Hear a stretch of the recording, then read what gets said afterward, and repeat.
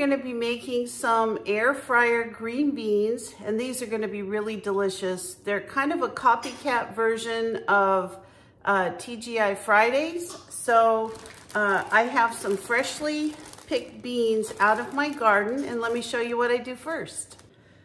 So I want to keep the green beans long. We're going to be making the long green beans that we're going to have a dip for. And all I'm going to do is just pinch off the top of the bean that comes from the plant. The other I'm just going to leave just like it is. So I'm going to do this to all these green beans, and they've all been cleaned and washed. So we're going to start off with a half a cup of flour, 2 eggs, and then I've got some panko breadcrumbs that I'm going to be seasoning. So all I'm going to do is add some ground paprika, about a ½ teaspoon. And then I'm also going to be adding some seasoned salt, just like this. You put in as much of this as you want. I'm going to add a little bit of salt, a little bit of pepper.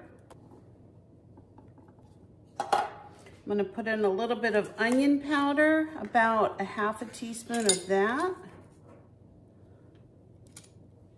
And I'm going to put in a little bit of garlic. And that's garlic powder. If you prefer to use garlic salt and leave your salt out, that's good too. We're going to give all that a little stir. And then we're going to go ahead and just lightly beat our eggs, just so that we can dip our beans in them. So I've got a small air fryer. I'm just making a small portion of these today, but if you have a larger air fryer, you can do that as well. You'll be surprised how many you get in here. So all we're going to do is, I'm going to move these over so it's nice and convenient. You can see what I'm doing.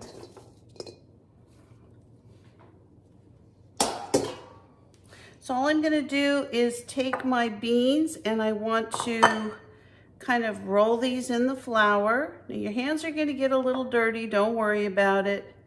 It's going to be fast and painless.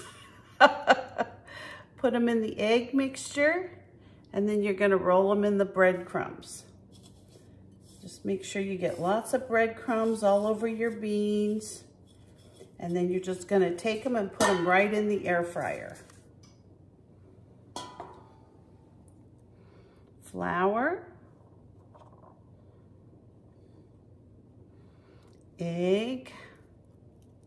I'm going to switch hands so that I have a nice dry hand to do the breadcrumbs. All right, so I'm going to go ahead and put a few of these together, and you're going to be amazed how these come out. They are so good and so delicious.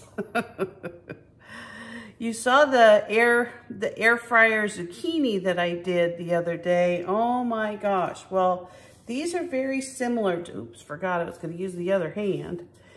These are very similar to those, only you're getting these wonderful green beans. All right, I'll see you in a few minutes after I get this pan all filled up.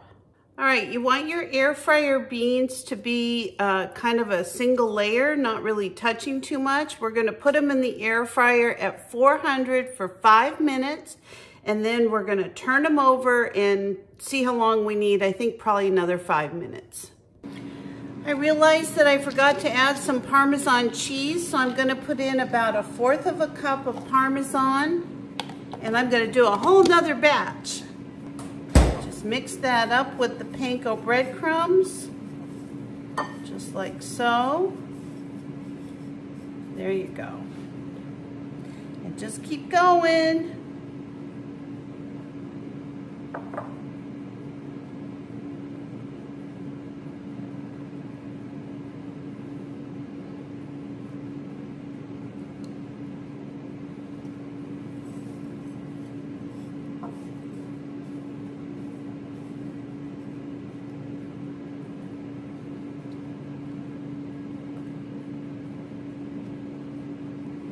And you can see this process goes really fast.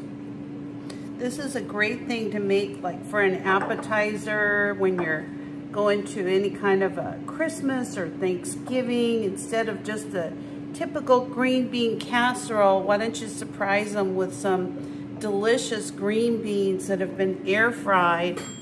There's going to be a very nice texture to them. They're going to be so good.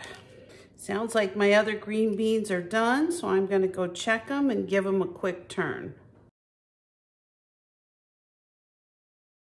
So these are my delicious air fryer green beans, fresh out of the garden.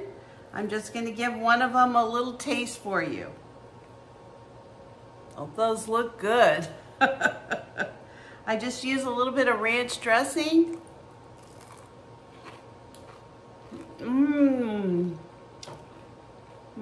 Those are so good. Oh wow, maybe a couple.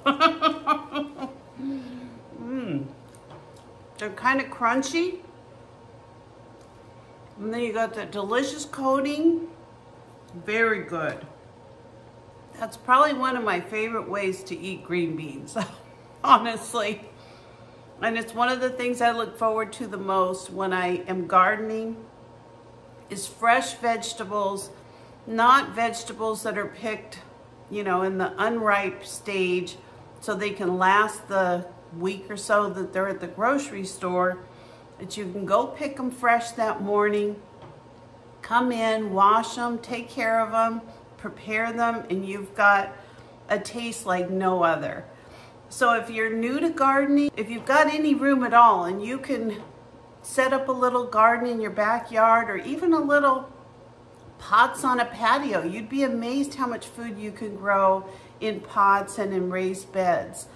So I hope that this was, you know, fun for you. I hope you enjoyed this video as much as I did. And I'm actually going to make some extra ones so I can take them to my son and daughter-in-law, see if they can enjoy them today. So thank you for joining me today. If you're not a subscriber, please consider subscribing to my channel. Give me a like, a thumbs up, or ring the bell for future notifications, and I will see you next time. Thanks for joining me. Bye-bye.